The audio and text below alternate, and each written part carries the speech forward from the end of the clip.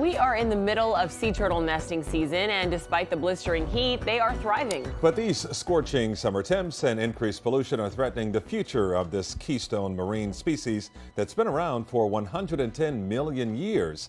Here's Louis Aguirre with tonight's Don't Trash Our Treasure.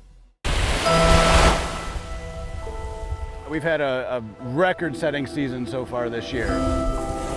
It's just after daybreak on Fort Lauderdale Beach, and I'm riding with a crew from Broward Sea Turtle Conservation Program at Nova Southeastern University. That's one of our nests right there.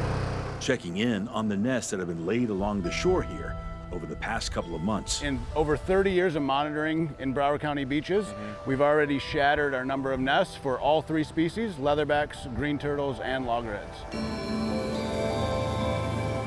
An increase of 1,200 nests so far this year. We've seen about 4,200 nests, and we're still getting nests each day. And that's a good number. That's a fantastic number. This nest here just hatched 3 days ago. Out of 95 eggs, 68 hatched. And there's still life here. Oh my God. Hatchling. Oh my That'll work. God. 18 baby loggerheads. Though the majority of hatchlings had already left the nest, these here needed an extra boost to go on their way. And we usually are going to find a few hatchlings that maybe didn't make it out with everybody else, whether they were a little bit tired, or maybe they got stuck in a root or something like that. That was really beautiful. Because we found them before 9 a.m., FWC allows them to be released to the sea. Otherwise, they'd have to be held and wait till nightfall to avoid them becoming prey to crabs and seabirds.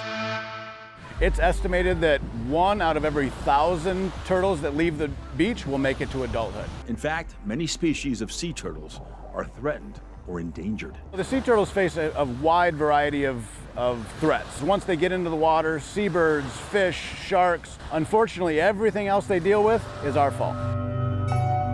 Right now, scientists are closely monitoring rising global temperatures, the whole world in the throes of the hottest summer so far ever recorded on the planet, impacting the future of these tiny hatchlings. The sex of the hatchlings is actually determined by the temperature of the sand that they're incubating in.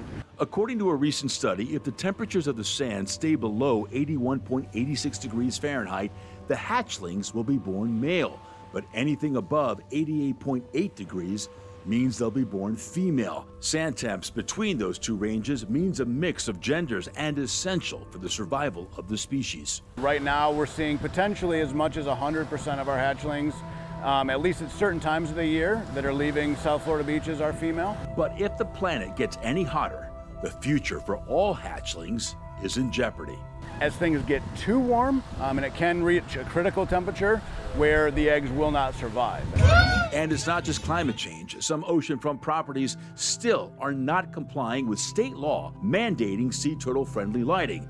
Dead turtles. And continue to endanger baby sea turtles who become disoriented in bright light and wander into danger. And so we really ask people to implement turtle-friendly lighting in their homes, their businesses, which is low to the ground, it's shielded, and it's long wavelength. Amber or red LED is best.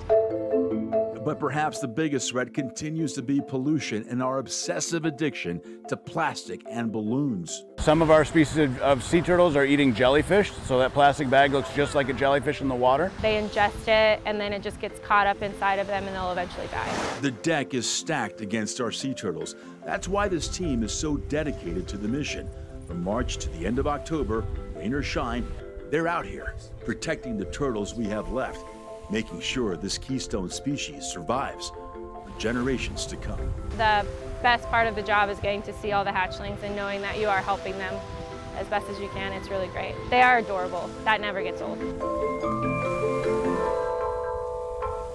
It's an amazing thing to witness, and the most important thing you can do to help our sea turtles is to leave the beach as clean and as natural as you found it. Don't leave holes or sand castles. Baby turtles get stuck in those. Don't litter. Don't release balloons in the air. Also, sea turtles are protected, so if you see them, enjoy them from a safe distance. It is illegal to touch them, harass them, or disturb their nests in any way. We have more info on our website, local10.com. In the newsroom, I'm Louis Aguirre, Local 10 News.